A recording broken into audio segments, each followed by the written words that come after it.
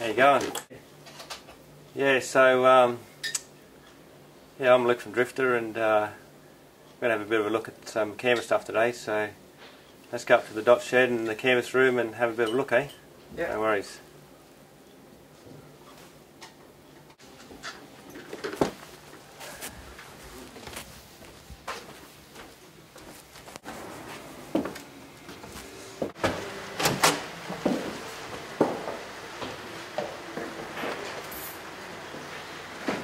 How are you, Lee? How are you? A bit quieter up here today. That is, yes.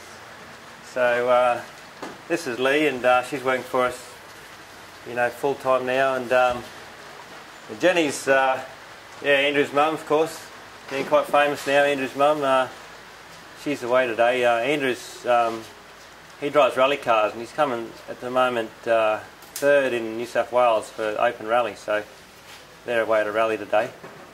So I thought we'd come up and show you some of the products we're making. It's quite busy here now.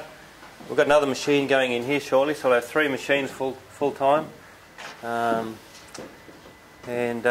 I'll show you some of the things we're doing.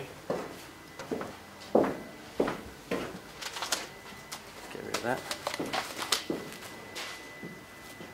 Yeah, so it sort of just started out with making a few walls for the trailers and some of the rubbish bags on the front of the trailer. Then a lot of customers wanted a bag for the generator and a bag for a portable toilet or all sorts of things. And then I started wanting bags for myself. So most of these things is, a combination of what customers have wanted or things I've wanted myself.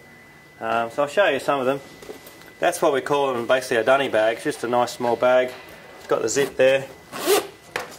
And I've been carrying, a similar size army bag for a long time, just for toilet paper and a bit of soap, things like that. So you could have that in the back of your car, just with that sort of thing in there.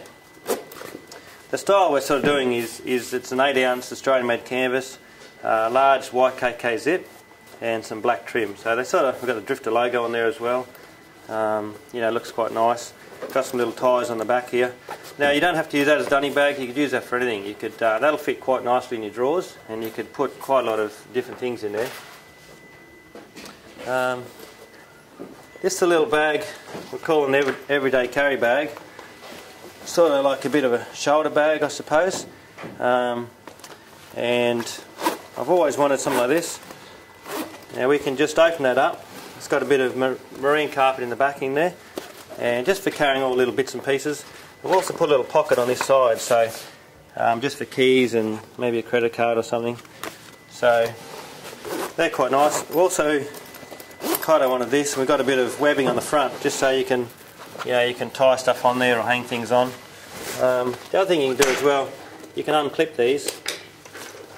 Now I carry this pretty much everywhere. We travel about a fair bit, and if I'm wherever I'm going, I can just chuck that in one of my other bags, and it's got all my sort of small essentials in there that I like to carry with me, torch and a knife and things. So that's that one. Now this is another one here. We're calling this a half jerry can bag. Righto, so these are jerry can bags, and we've got 2 different styles. I'll show you them in a sec. But this is our half jerry can bag. Now this is about twice the width of the little dunny bag. So what I wanted that for was basically recovery gear, and same style. This 3-sided zip works really well because you can open it right up. Nothing worse than a zip down the middle, and it's just hard to get to stuff. The other thing we're doing a lot of is putting this marine carpet in the bottom. We use a lot of that for different things, and we have quite a bit leftover scrap. So we're putting that in the bottom, which gives a nice firm base, protects the bag as well. You can see that how well it opens up. Now this one just has a zip on top. We don't need the waterproof lid on this because it's just designed to go inside the back of your vehicle, wherever you like, in your drawers, lay it down, or mostly this is for down the side of my drawers in the back of my truck. So I'll put recovery gear in that. That's the half jerry can bag. So these are the 2 jerry cans. Now, a lot of people have got a rear bar. We'll show you my truck as well in a sec. And you mightn't want to carry jerry cans all the time. So this basically features as a rubbish bag. Right, so we've got a waterproof top on it. It's made out of heavy duty PVC, and You know, that it'll fit in the jerry can holder of a camping trailer, any trailer, or also the rear jerry can holders. I've got a bit of 4.7mm ply in the back there. Okay, we've sanded the edge. That goes in there to give it a bit of stiffener in the height. So when you strap these down, it won't sort of collapse on you. Again, it's got a nice big YKK zip. It's got a lip on the top to fold over. This is really good as a rubbish bag, but you can also put anything you like. You know, when you're travelling, shoes, dirty shoes, muddy shoes, recovery gear. You know, if you're using the recovery gear and it's all muddy, that sort of thing, it's ideal to chuck it back in there rather than pack it away back in your truck.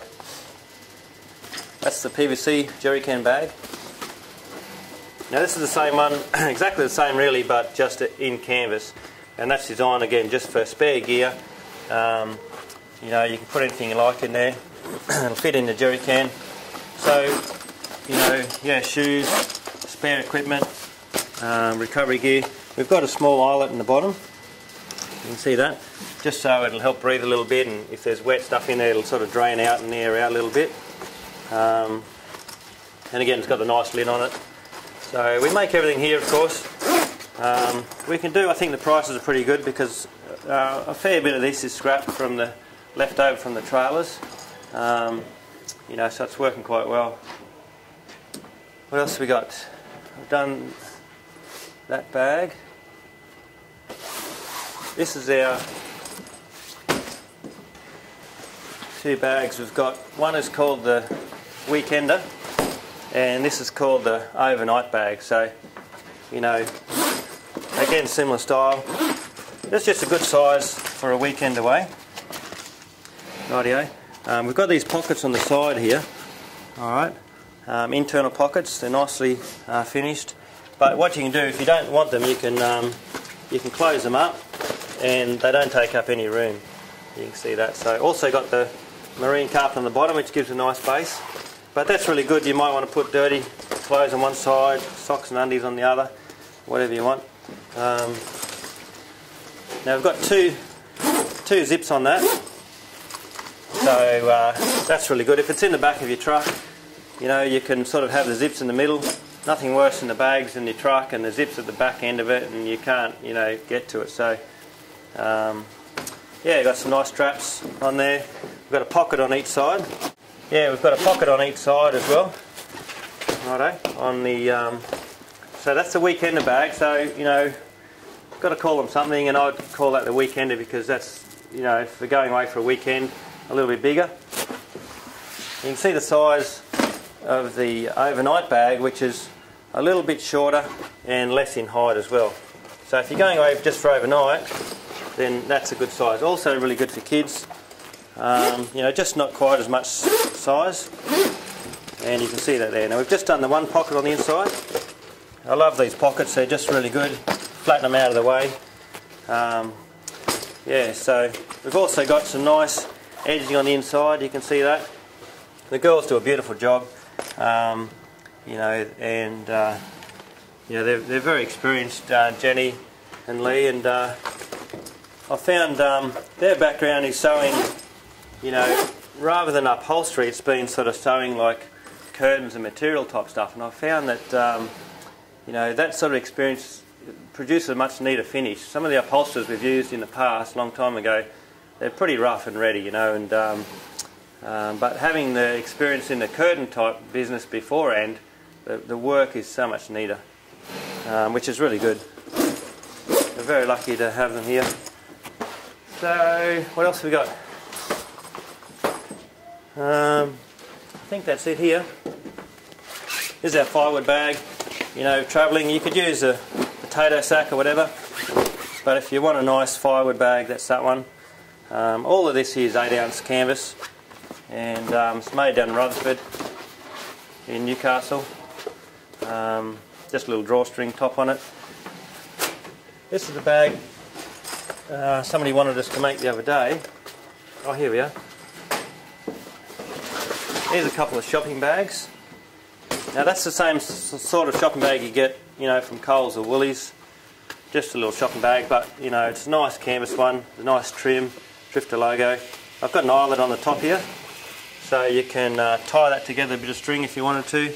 But it's just an open shopping bag really, quite handy for anything at all, just spare gear or put your knitting in there, whatever. A lot of these bags too, it's they make quite good presents for someone. It's always tricky finding presents, birthday, Christmas for people. There's all unique stuff. You can't buy these any shop. Got our logo on there, of course, made here in Gloucester, and they're very handy bags. All this stuff you'd be able to use, no matter who you give it to, they'd be able to make use of it, and they'd have it forever as well. So, you can keep that in mind. It's good for presents. Now this bag here is the same dimensions as a shopping bag, pretty much. Not quite as high, but it's got a zip on top. So that's an all-purpose bag. You could take it shopping, you could do anything you like, but it's got a closed lid on it, as you can see. So that's a little bit better than the open one sometimes. Alright, we'll have a look around here and see what else is happening. So over here we've got a lot of stuff we're making for our camping accessories and also Snow Peak. So this boot line is great. We use it for all our drawers. We've got a lot of offcuts. This little bag we're doing for a small peg bag, so for ropes and short pegs. This is our Doble light kit bag, so this is the short Doble light. We're calling it a 4-drive light kit. That'll fit in there nicely, and your charger. Got a couple of these bits of double-sided Velcro. Now this stuff is brilliant, and we've got it on the web now. So it's double-sided. It's very clever stuff. All it means is that it sticks to itself. You can see that. Once it's stuck together, it's very strong. The good thing about it, you can use that to hook up pretty much anything, say to spreader bars of an awning or a tent, internal frame of an Oz tent. Hook that up like that, you can wrap anything around it, you can hold the light up. So this stuff is brilliant. Now, it also sticks to that, so we include 2 pieces of that with this 4-drive light kit bag, so you can use that to tie the light up to your spreader bars. That's a little 300 by 300 bag, which is handy for lots of things. Mainly been using that for our light kit. That's a little bit bigger one, again for just general purpose, but we're putting our Doble solar panel and the table in there. This is the Doble bag, which has got the poles go in there, so the long Doble pole goes in there. That's this one here. So that's the Doble light pole. We've shown you that before. You take it out of the box, but that slips inside here. And this is another one that's new. Sometimes people might already have a Doble light. They don't come with a bag, or you want to buy another one. So what we've done is put it in there like that. So it's just a single bag. These Doble lights are really nice. That'll be turned off. It's a brand new one. But that's a really nice light pole. The battery's inside. But they don't come, it's stainless steel, got a battery. You want to look after them. So we've made a little bag. That's a single bag for the Doble light. And that just goes in there like that. Got a little bit of room for your bits and pieces. Okay, so if you didn't want to get the large bag, which fits 2 in there, you just get the small bag like that. And you can put that in with the rest of your poles or on your tent, and that protects it nicely.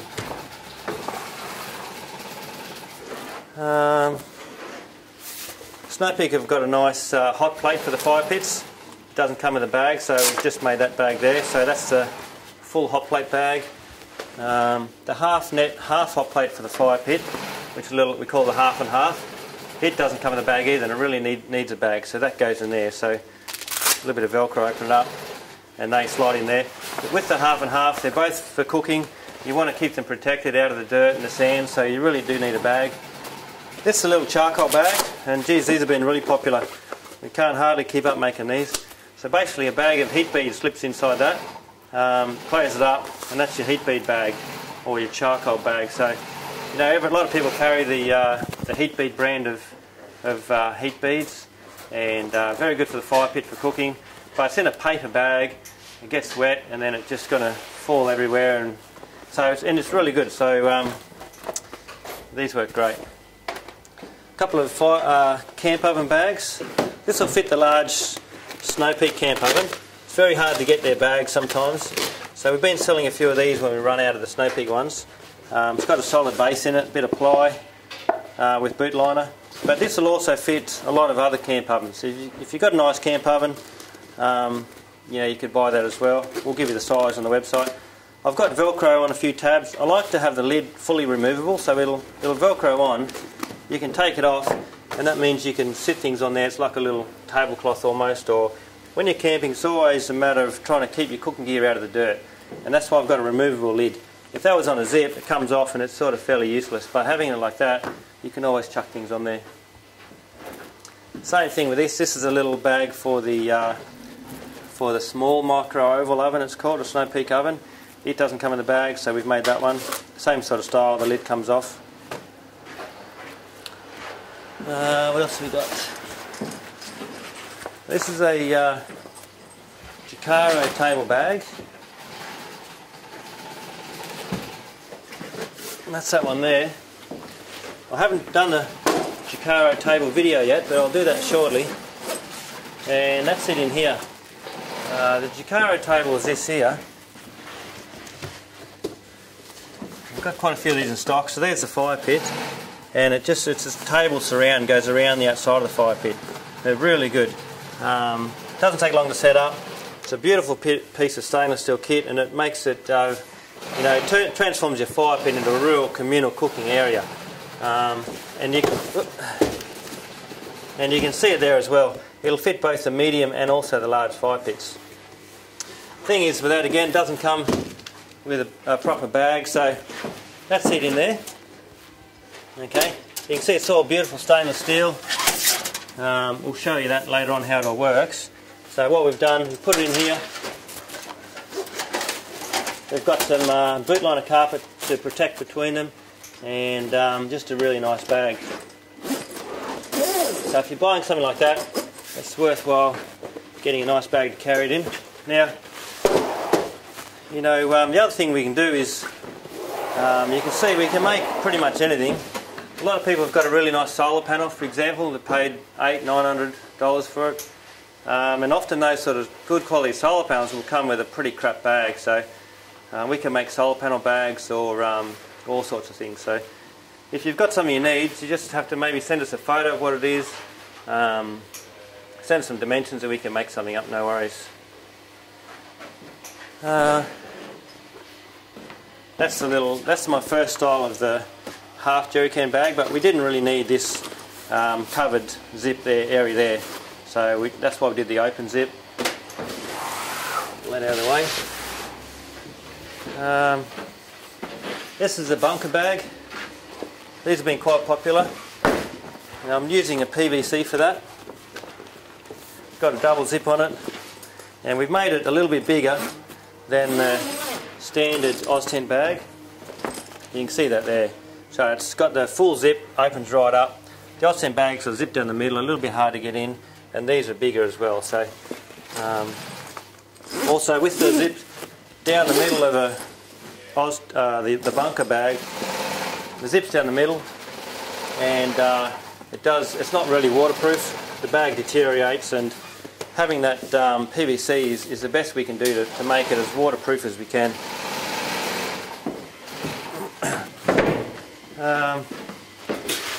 The other thing we're doing a lot of now is these Oztent bags.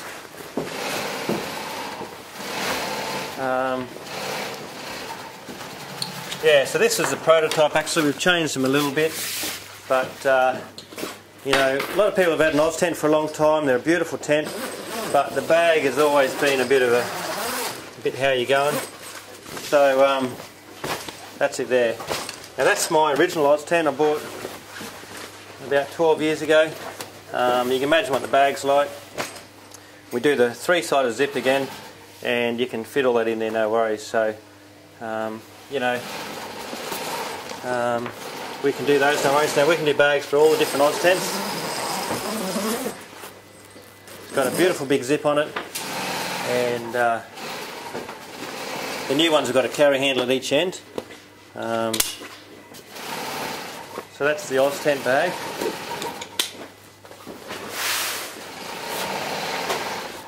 Another little one here. This is a new product just come from Snow Peak in our last shipment. It's a little small kettle. Beautiful stainless steel kettle. And again, doesn't come in the bag. So Jenny's made this up, and that's it there. So it's only quite small on the base, but you can see it's beautiful stainless steel, a nice handle, and nice little feature. It's got this little lid on there that locks open, so that won't tip up when you're pouring. The thing is, on the fire, you don't want too big a base, because on the fire pits, you know, it's only that size. If you've got too big a base, it's hard to find a spot for it on the fire. Whereas this with a narrow base, you can sit in there, the flames can come up around it, and having this little cap over the top means that you know, you're not going to get ash and things in there, so that's really nice. So we've made up that little bag. It's just a soft boot liner bag, and we'll have them on the web soon and selling them, you know, with the option of having a nice little bag as well. Alright, well I think that's it. So I just wanted to show you some of those. You can see we can make pretty much anything, and got a lot of stuff we're putting on the web now. So yeah, thanks very much.